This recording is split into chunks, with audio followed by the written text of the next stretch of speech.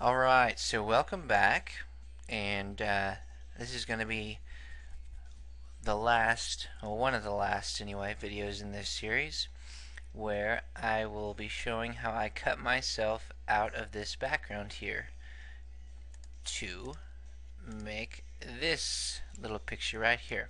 Okay? So we're going to be removing all this background noise. um, the way that I do it is all with Photoshop, and it's pretty basic. There are other tools. I think I mentioned once before Vertex Fluid Mask, which is something I do use, but it's just a little more complex, a little more complicated than what I wanted to include in these videos. So I'm going to be showing you how you can do it with Photoshop without having to buy another tool like that. So I've just opened the picture, the original picture. Now we're going to go to the layer and double click so we can edit the layer. It was locked, and we're going to be blowing it up here. Oh, let me see. Okay, gonna blow it up pretty big. I always like to do it really big. Okay, and then we are going to be clicking on the pen tool, and we don't want this shape layers, we want this paths checked. Okay, so we're just going to be cutting around me. So we're going to be clicking all around me just like this. And when you go to move, like obviously I need to be cutting up here, you just hold down the space bar, and see the pointer turns into a hand when you do that. Hold down the space bar and it will allow you to drag. You just drag down. You just click and hold the click and then you drag down. Okay, so now we're back to the pen tool. And gonna be going around all the way around here. Now, I'm gonna pause it here in just a second after I do the hair, because this is gonna be extremely boring for you to watch. I'm sure you already know how to do this part anyway. So we're dragging down, and what a lot of people do with hair is they'll try to like go, weave in and out all the hair strands or whatever. That's just ridiculous for this.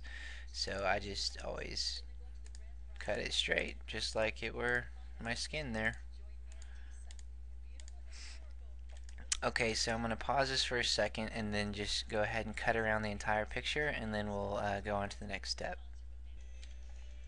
Okay, I'm back, and I've just completed full circle around here. I've just cut out around my entire body, and now what we're going to do is right click within the part that you just cut out. Just right click there, and we're going to go make selection. Feather rate is 0. I just ignore all that stuff, and we're going to come up here and click on select and then inverse. Actually, let's do this. Let's do select, modify, contract, and we'll do 2 pixels. And what this is going to do is make this area close in, so contract even more, like cut even closer into toward me by 2 pixels. And the reason I always do that is because you'll tend, like when you go around it, you'll tend to miss, you'll get some like maybe see this white in this background here, you might get a piece of that, or a piece of the background that you don't really want. So I usually do it just so I get the entire cutout of whatever it is I'm cutting out. So now we'll go back up to select and inverse. Okay, and then edit and clear. Alright, cool. So cut out the background there.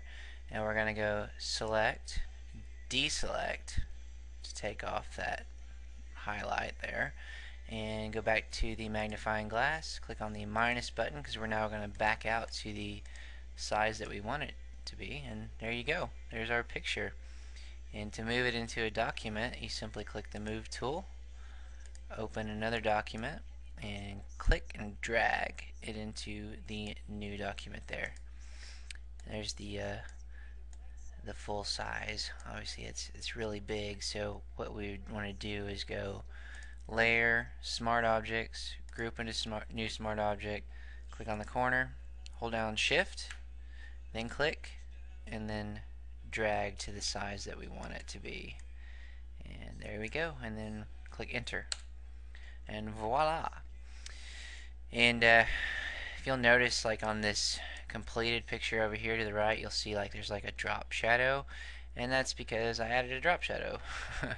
You just click on the layer, you rasterize the layer if you like, and double click it to get its layer style, and you click on drop shadow, and boom, see, it applies the drop shadow to the picture. Pretty nice. And you can change the settings here. You can change the position of the shadow, or you can change the spread, make it bigger, or the size of the shadow there, or the distance to make it look, you know, farther away, or whatever it is. Give it that cool little effect. And yep, that is it. Pretty darn easy, huh? If I don't use a drop shadow, I usually do like an outer glow, which you won't really be able to see on this this background. But outer glow or drop shadow, just because, you know, if you let's clear the layer stuff. If you left it like that, you get see the edges really easily. You know, it's kind of jagged. I don't know. Maybe it's just me, but it looks kind of jagged to me. So I always try to add in some kind of an effect to, you know, kind of just spice it up a bit. But yep, that's it. Hope you got some good information out of this video, and I will see you later. Peace.